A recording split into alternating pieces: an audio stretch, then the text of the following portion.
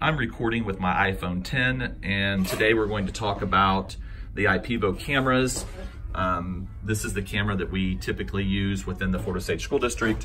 We're also going to be talking about the software that goes with that IPEVO camera. So if you want to see the software, basically what you have to do is go to google.com and click on your apps. If you have installed the IPEVO visualizer, then it will look like this in your apps. If not, you will need to go to this URL, ipevo.com, which I have a set of instructions that I will share with you as well. And then basically all you would have to do is go over here to download for free. It gives you lots of choices depending on the device. We use the Chrome, which makes this available to use the camera on your Chromebook or on your PC.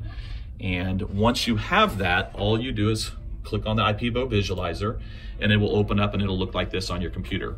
Whatever you put under the camera, okay, so I'm gonna set this underneath the camera on my piece of paper, and that's what it looks like on your screen. So if I was to write something and I wanted to talk and explain something to the kids, that's how I could do it.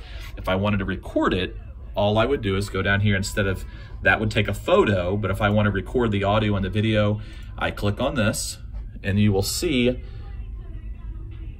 if I click the record button, it is indicating how much recording has happened. So if I wanted to write, I would be able to write like that, and then I could go over here and I could stop this at 10 seconds and I would have a 10-second video that I could upload to Google Classroom or anywhere else I felt like I needed to upload that. That video can be found right here. So within the software, these are the videos that I've recorded, and those are downloaded onto your computer, and you can upload them how you feel best and how you can utilize them with your students. So that's giving you a preview of what it is. I'm gonna go ahead and stop this. It's roughly a 2-minute and 5-second video.